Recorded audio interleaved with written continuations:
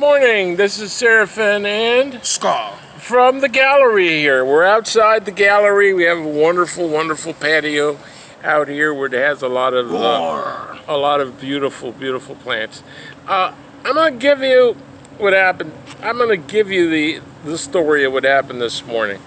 I moved from Miami to Orlando, and you know, Orlando is a different world compared to the city of Miami. I mean, everybody in Miami speaks Spanish. Everybody in Miami's friendly. Everybody in Miami's got a smile on their face. Everybody in Miami's always happy. But I went today for the first time to this particular place because I have certain issues with my eyes, and they were so nasty. I mean, you know what, son? You know what they told me? They said, no, it is a mockery. They said to me, today's not your appointment. What do you mean today's not my appointment? Yes, today is not your appointment. Your appointment was yesterday. Really? Oh, all right, so let me show you what my text message, you know, they got these text messages now. Let me show you what it says, okay? So she looked at it, and she said nothing. She looked at me like you're looking into a hollow hole. Oh. Do you have your insurance card? I said, of course I got my insurance card. Do you have your driver's license? Of course I have my driver's license. And you know what? It's not how she asked, it's how she didn't ask. She didn't ask politely. I mean, people should be polite. There's nothing better in life than to go somewhere and to find yourself in a friendly environment where they have unpolite people. Unpoliteness is ugly. Courtesy doesn't cost a thing. Yes, and politeness is lovely. She wasn't polite. Now that there, you know, with me, I don't know about you guys, but with me, it's all my bells and all my... No-fly zone. No-fly zone. All my alarms started going off in my brain silently. Wow. Of course, I'm the only guy that could hear it. And I said to myself, this is not where I want to go.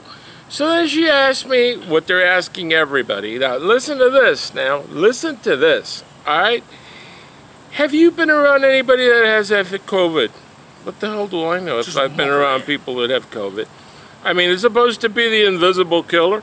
You're not supposed to know. I don't have it. I haven't felt any of the symptoms, thank God. Neither has my family. Neither have anybody I know, with the exception of a couple of people yesterday that you know were saying this is the Democratic plague. That they had relatives. The Democratic plague. How can you feel good when they start interrogating you? And then they said, listen, we can see you, but your wife has to stay outside. Now, I don't know if you've ever been to an eye doctor. They put these drops, you can't see jack. I mean, my wife is there to drive me back. My wife is there to make sure I don't hit my head against the wall. And they say, no. So you know what I did? I'll tell you what I did. Please, can I have my ID back? My insurance card back, and I'm going back to the friendly doctors of Iran Eye Center that have handled my eyes for all this time, and I can see better than ever. Thank you, Dr. Waltz. He's responsible for making my eyes functional again.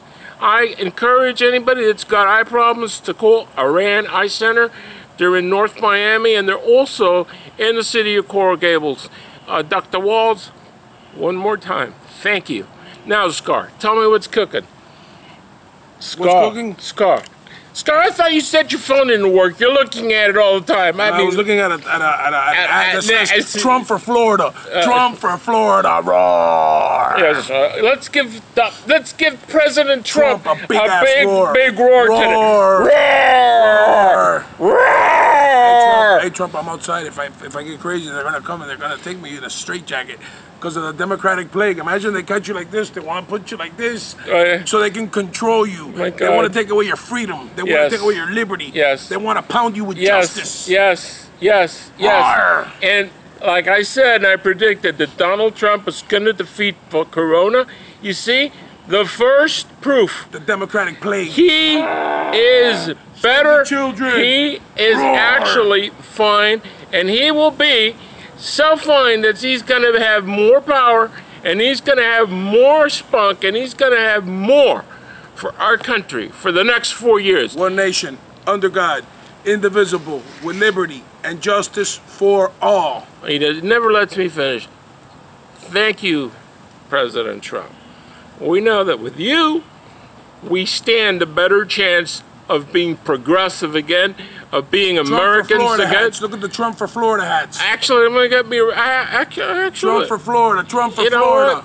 Trump for Florida hats. Yes, yes. Well, President Trump, I invite you to come. Taste the best coffee in the world. Come see us. We're at 13586 Village Park Drive, Orlando, Florida. What's our zip code? 32837. Okay, and look, you know what? I didn't tell you, but I got a painting of you that I did.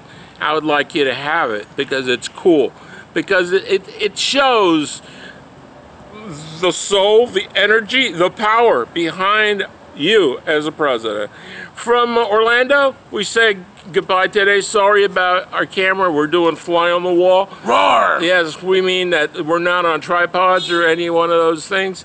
And yeah, we're happy because... Vote red, vote America. Yes, we're happy because vote liberty, vote our justice show for has all. a lot of clicks. Remember to get your votes in. Cast your votes for America. Make America great again. Remember, people, Seraphin Coffee, the best coffee in the world. The coffee of the Republican National Party. That's right. It even has a red bag on it. All right, so thank you. Have a good day.